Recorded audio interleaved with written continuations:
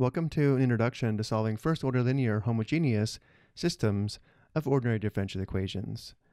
Recall in the previous lesson we learned we can write a first-order system of ODEs as a vector equation in the form of x prime of t equals p of t times x of t plus f of t, where x of t, x prime of t, and f of t are vector-valued functions, and p of t is a matrix-valued function. And now let's look at the theorem below on superposition. Let x prime equal p times x be a linear homogeneous system of ODEs. Recall this is homogeneous because f of t is equal to the 0 vector. Suppose that x1 through xn are n solutions of the equation and c1 through cn are any constants. Then x equals c1 times x1 plus c2 times x2 all the way through cn times xn is also a solution. Furthermore, if this is a system of n equations and x1 through xn are linearly independent, then every solution x can be written in the form given by equation 3.2. Linear independence for vector-valued functions is the same idea for normal functions. The vector-valued functions x1 through xn are linearly independent when c1 times x1 plus c2 times x2 plus all the way through cn times xn equals a 0 vector has only the solution c1 through cn equals 0, where the equation must hold for all t. One fact not mentioned in our textbook is that given x prime equals p times x, and p is an n by n matrix, such that x1 through xn are solutions to the differential equation, which again is a homogeneous system, if x is a matrix in which each column is a solution, then if the Wronskian doesn't equal 0, where the Wronskian is equal to the determinant of matrix x, then x1 through xn are independent and form a fundamental set of solutions to the differential equation, and the general solution can be expressed using the equation below. Now I do want to mention, here we're defining the Wronskian as a determinant of matrix x, where the columns of matrix x are the solutions. This is different from the definition of the Wronskian we used earlier in the course when determining if a set of functions is independent. Recall we defined the Wronskian as a determinant below, where for the matrix, the first row were the functions in the set, and the subsequent rows were the derivatives. And now let's look at an example. Here we're given the vector-valued functions x1, x2, and x3. These three vector-valued functions are linearly dependent. Notice if we add x1 and x3, the sum is equal to x2.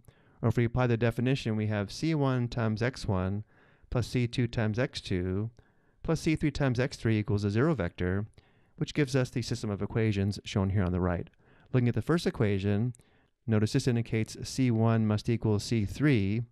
So if we let c1 equal c3 equal 1, for example, then if we let c2 equal negative 1, the second equation is also satisfied, and we found a solution where c1, c2, and c3 are not all equal to 0, indicating the three vector-valued functions are linearly dependent.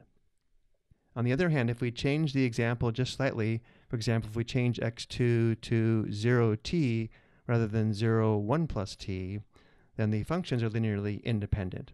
Again, going back to our equation, c1 times x1 plus c2 times x2 plus c3 times x3 equals a 0 vector, we now have the system of equations shown here on the right. In this case, if we let t equals 0, notice the second equation indicates that c3 must equal 0, but then if c3 is equal to 0, and we go back to the first equation, we now have c1 t squared equals 0 for all t, indicating c1 must equal 0.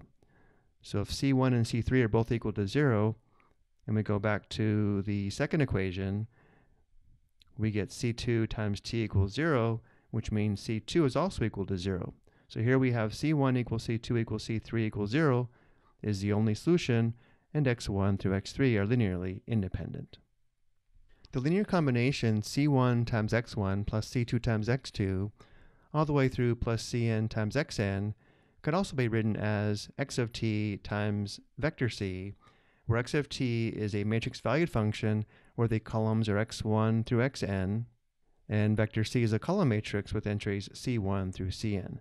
Assuming that x1 through xn are linearly independent, the matrix-valued function x of t is called a fundamental matrix or a fundamental matrix solution. So for the previous example, x of t would be the 2 by 3 matrix or matrix valued function shown below. And now let's revisit a system of ODEs that we solved back in section 3.1. We previously solved the system x1 prime equals x1 and x2 prime equals x1 minus x2 with initial conditions x1 of 0 equals 1 and x2 of 0 equals 2. Let's consider this problem again using the language of this section. First, notice that because f of t is equal to the 0 vector, we do have a homogeneous system, and we can write this system with initial conditions in matrix form as shown below. We have x prime equals matrix P times x. We also have x of 0 equals the 2 by 1 matrix with 1 and 2 from the initial conditions. We found the general solution to be x1 equals c1 times e to the t, and x2 equals c1 divided by 2 e to the t plus c2 times e to the negative t. If we let c1 equal 1 and c2 equal 0, we obtain the solution where the vector valued function has entries e to the t and 1/2 e to the t. And if we let c1 equal 0 and c2 equal 1, we obtain the vector valued function solution with entries 0 and e to the negative t. These two solutions are linearly independent, as we can see by letting t equal 0, and noting the resulting constant vectors are linearly independent.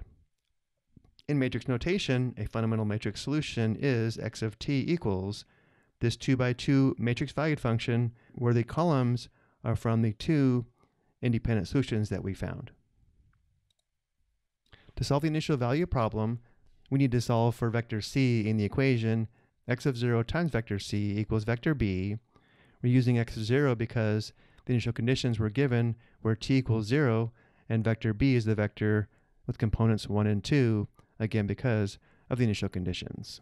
So when t is equal to 0, we have the 2 by 2 matrix shown here where the entries are 1, 0, 1/2, 1. And then we have times vector c equals the vector 1, 2.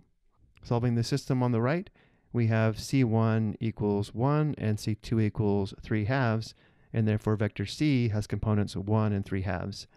And therefore our solution is the vector valued function x of t equals the matrix valued function x of t times vector c. And notice the solution does agree with the solution we found in section 3.1, which I've included in blue here on the right. I hope you found this helpful.